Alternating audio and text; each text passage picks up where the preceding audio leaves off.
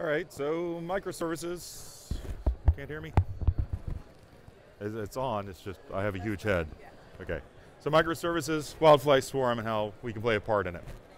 So first of all, I'm Bob McWhirter. I'm one of the co-leads for WildFly Swarm, and I'm a founder of the Codehouse, Drools, Groovy, Torquebox. So microservices, they're hot, obviously. We're talking about a lot of microservices here. And the promises of microservices are kind of trifold. We're looking at to help define your architecture, where things can have independent release cycles, and all of this leads to accelerating business velocity, so your business can do the work of your business faster. But all of this requires discipline. One of the big things that you got to be disciplined about is bounded context. And what this means is that each service does one thing, it does it really well. And in the old school way of doing things, we used to call this a library, but if it was a library, it's probably now a service.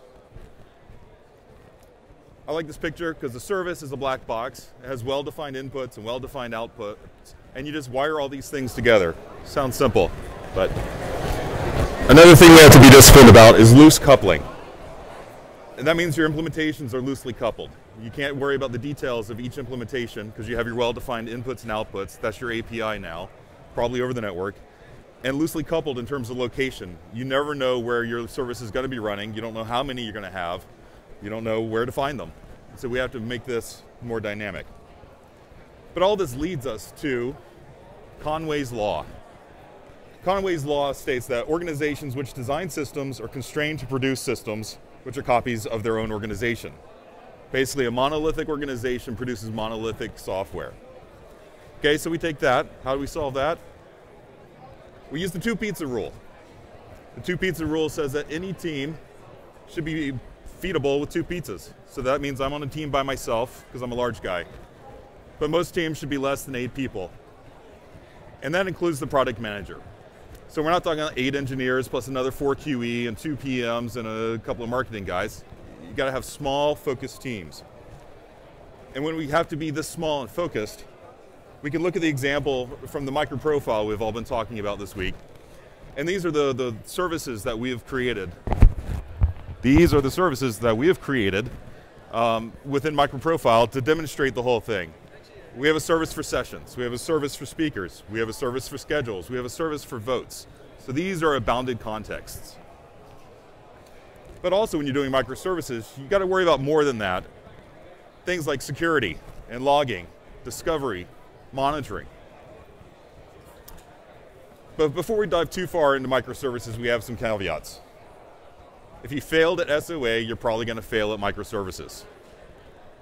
If you failed at SOA, you're probably going to fail at microservices. If you failed at SOA, you're probably going to fail at microservices. It takes a lot of discipline, and you can't just magically apply microservices and make it work. Because really, monthly, weekly, hourly releases, they're not easy.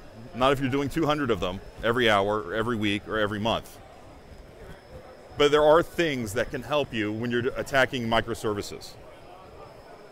Containers. I stick it in quotes because containers are things like Linux containers, such as Docker, and even Uber jars, which is kind of a Java version of a container, everything all together. And we like containers because whatever is tested is exactly what should go into production. Because if it's not, you're building up entropy as you go from development to test to production, and entropy is where things can fall apart. But okay, how do I move this stuff from what I've built to being in production? We recommend CI/CD pipelines. Continuous integration, continuous deployment. Because if you're deploying continuously, you should be building continuously. Everything should be non-stop. And cloud. Doesn't have to be public cloud, it could be private cloud, it could be OpenShift on-premise, it could be hosted OpenShift, it could be OpenShift anywhere. It could be not OpenShift, but we recommend OpenShift. Because if you're deploying a lot of things continuously, automated provisioning is very, very useful. You don't want to have to email the IT staff to go set up a machine 40 times a day. Plus, things like OpenShift provide cross-cutting functionality, such as service discovery, failover, logging, monitoring, and the provisioning we just mentioned. And so you hook all this up on your CI/CD pipeline, and these are like layers of an onion, or layers of your cloud.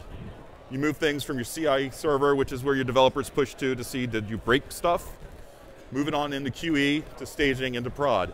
And what's moving through here are containers. Could be Docker containers, it could be Uber jars, but some single artifact so that you know what's in stage 1 is the same thing that's in stage 4. So that's a lot of hand waving. I actually want to write a microservice. So how do I do that? Well, first, you do not have to move to Node.js just because you're doing microservices. You don't even have to move to something that's reactive like Vertex, but it might be useful, depends on the problem you're solving. And let's say you're a Java EE developer as old as me, 40 some odd years old. You know, I'm not going to go learn Rust and Go this week. I'm just not going to do it. So that's where we bring in WildFly Swarm. WildFly Swarm is just like WildFly, but swarmier. So what does that actually mean? WildFly Swarm allows us to take the bits of the application server that you need, wrap them up with your application, and treat it as a single artifact that can be deployed. So you don't have to bring all the extra bits of the app server you don't need. You can still use all the Java EE APIs and more that you want to use, and we stick it all together in a single jar that you copy around. So if you're building something with a JSON API, really, do you need EJB? Do you need JSF? No, you don't. So like I said, it allows us to wrap the app server around your app and chop off the pieces you don't need. I love my black boxes. So here, you have a WAR file. You wrote a WAR file a year ago, right? Simple service, it does JSON, JAX-RS. You run it through WildFly Swarm, you get your same app back, but a -swarm.jar, which you can now just execute. It's your artifact. And then if you want to, drop that on a Linux container, such as Docker. All right, so that's hand wavy in black boxes. So here's a warning, we're gonna show a little uneven. You may wish to cover your eyes. We have a plugin. You add this to your existing WAR project. You know, it's already building a WAR file. You add our plugin to it. You run this package goal, and you get a swarm jar out of that. That's all you have to do in the simplest case, because we will actually analyze your application. We will notice you're using JAX-RS, and you're using JMS, and that you're doing some EJBs. So we grab those bits and pieces and stick them around your application for you.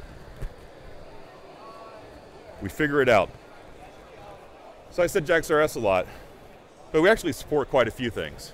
You know, plain servlets, JAX-RS, JMS, CDI, batch, JPA, security, transactions, naming, bean validation, resource adapters, JavaFX, JMX, and we can detect most of these things for you and just stick it into your application. But if we can't do that, or you wish to have more control and be explicit about what you're bringing into your app so you know for sure what's going in, you can also just start using dependencies that we hope are well named. So we have our org WildFly Swarm group ID, and the artifact IDs pretty much match the spec that we support. JAX-RS, JMX, whatever. Notice we don't specify a version because we ship bombs. Bombs are our way of bringing in all these pieces to you and making them easy for you to consume. But we realize we're always building stuff, and some of our stuff is stable, some of our stuff is not stable, some of our stuff might be deprecated someday.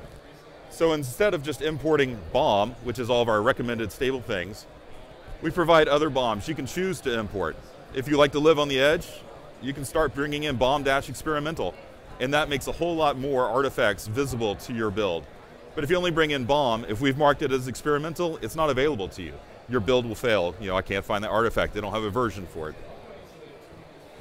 So we've talked about wrapping the app server around your app, but then how do I configure that? Because my app server has a lot of configuration. You know, I don't just use the app server and put my app in there. I like to tweak it and tune it. So if you're already used to WildFly, like I said, we're WildFly, but swarmier, that means we can still eat your standalone XML. You've handcrafted this perfect standalone XML that defines your data sources, your JMS endpoints, your InfiniSpan configuration for your caches. You don't have to rethink that. Just give us that standalone XML. We will eat that when we run your app, and you can stick it on inside your app, on your class path, wherever you want to stick it, reference it by a file or URL, and we'll configure the app server of WildFly just like that, even though we've swarmified your whole app.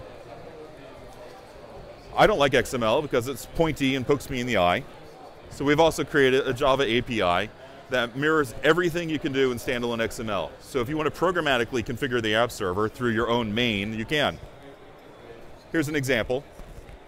This is how, if you have your own main and you really want to own the app server, you create a new swarm, We've put every little bit of functionality in what we call a fraction. You can configure those however you like. We have helper methods, like the create debug logging fraction. Gives you debug enabled for every logging category possible. And then we use shrink wrap, which allows you to programmatically also create deployments. So you can deploy multiple things, picking and choosing classes from your app to create a different deployment using shrink wrap and deploy it. You can deploy multiple things here. Okay, maybe I don't want to go so far as to write Java code, but I also don't want to write XML. Well, we support properties and YAML to do a lot of this configuration. Because a lot of things, configuring a data source is a stanza of XML or a stanza of Java, but really it's a URL, it's a host name maybe, it's a username and a password. We can set all that through properties, we can set all of that through YAML files. And so we support this file called projectstages.yaml. We auto-locate it on your class path inside your app. You can tell us what stage you're running in. You can say I'm running in QE or production or any arbitrary name. The first half is all the defaults. If you otherwise not specified, you get the top ones. If I say I'm running in stage of production, these override down here. Changes my JDBC connection URL. Okay, so far I've basically talked about Java EE. That gives you an app server wrapped around it. What about the actually microservice-y stuff? All right, I'm running it in the cloud. I'm running it on OpenShift. I have it Dockerized. But I have 200 of these things. I need a log. Okay, we make it easy. All you have to do is include our log stash dependency, set 2 properties, or 2 entries in your YAML file. And now, anytime you launch this thing, it will reach out and connect the log stash and start dropping your log messages on it. Then you can use Kibana or whatever and view those things. All right, I have my microservices. I want them secure, So we like KeyCloak. It's our single sign-on server. It uses OAuth 2. It's from Red Hat SSO is the product that we sell based on that.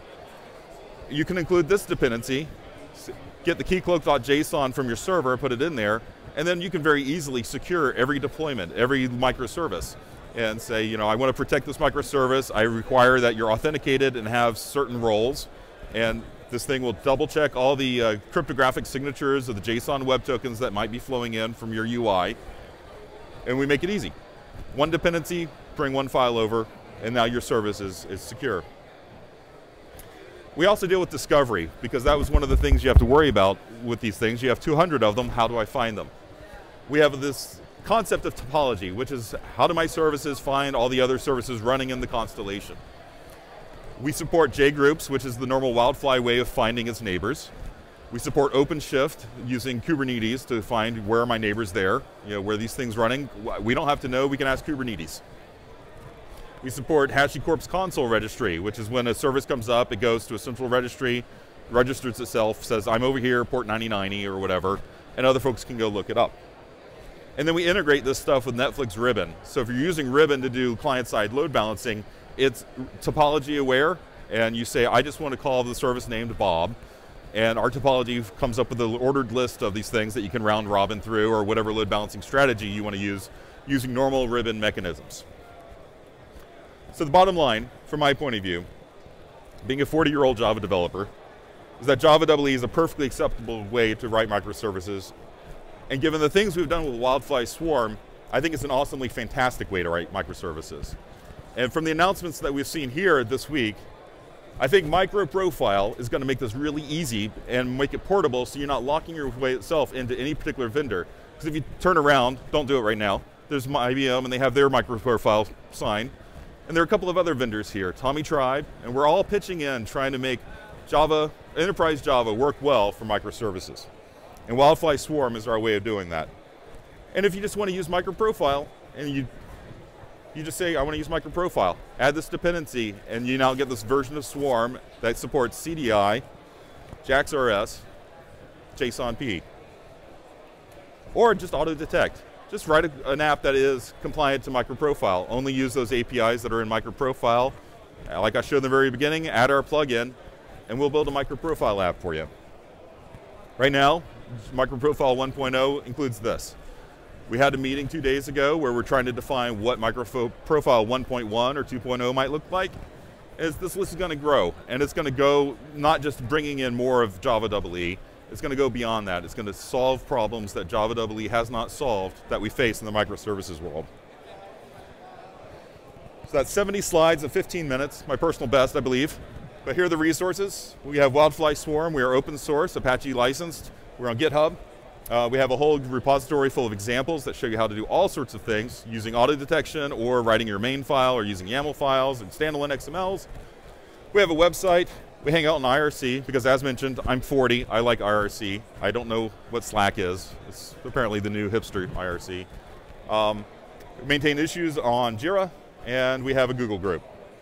So if you have any questions, find the tall guy, that's me, or the Australian guy, that's the one over there who sounds Australian. We'll be glad to talk to you. And if you'd like to hear the same talk again, slightly slower, I'm doing it tomorrow, I think at 11:30. Thank you.